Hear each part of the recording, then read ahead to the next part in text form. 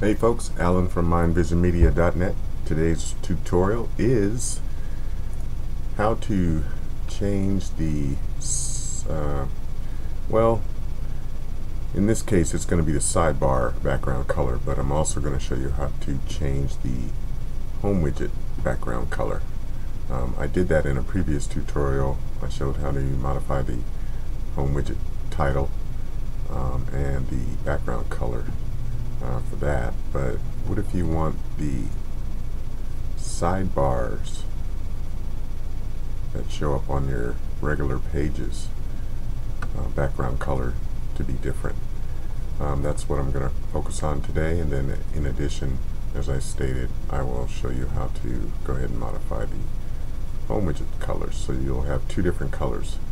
Home widgets will be one background color, and the sidebar widgets will be a different color. Alright, so what you want to do is go to Appearance inside your dashboard and go to Theme Options, and we'll bring up your Theme Options page, and you want to go to the tab called Custom CSS. Alright, I've touched on this window and this option in other tutorials, and we're going to go there again today. Now, these are the three codes that are going to give us the power to do that.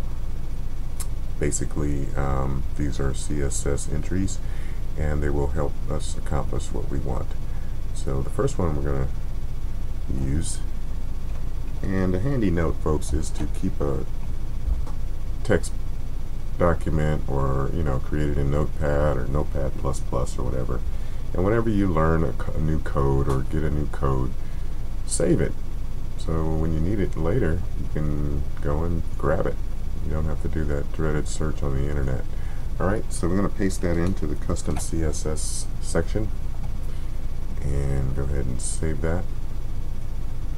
And now inside of this, I should have shown you that, but inside of here I'm specifying a background color of black.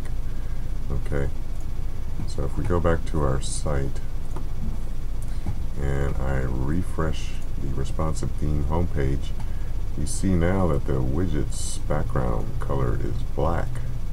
Alright, and if we go to another page, all the sidebars are black also. So that's probably not what we want. We want the versatility of having the home widget's background color one color and the sidebars a different color. Okay, that's been the request that I've been getting quite a bit. So what we're going to do is go back to Theme Options and Custom CSS right there, and we're going to add some more code. This time, let's make the home widget wrapper background orange in this case. Alright. So I'm going to paste that in, and background color orange. Let's go ahead and save that. Go back to the home page and refresh. And now the home page widget's background is orange, and the sidebars have remained black.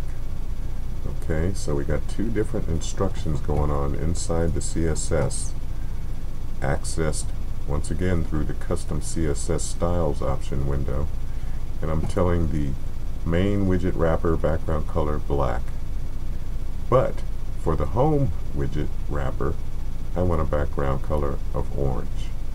Okay, and then one more code I'm going to show you. These are gems, folks, so like I said, save them, save these codes and stuff. I'll put a download up in my members area. You'll have to sign up for my newsletter to get access to that area on my website, but I'll place that code in a file for download inside of my members page area for my members. Alright, so basically, or you can pause this video and write the code out yourself. You have that option as well. Alright, so one more thing I'm going to show you is how to change the home widget title color. Okay, So right here is the code we're going to use for that, and it's telling the CSS to make the widget title on the home page size H3, color white. Alright, so let's go back to our theme options and put in one last snippet of code. Go ahead and paste that in.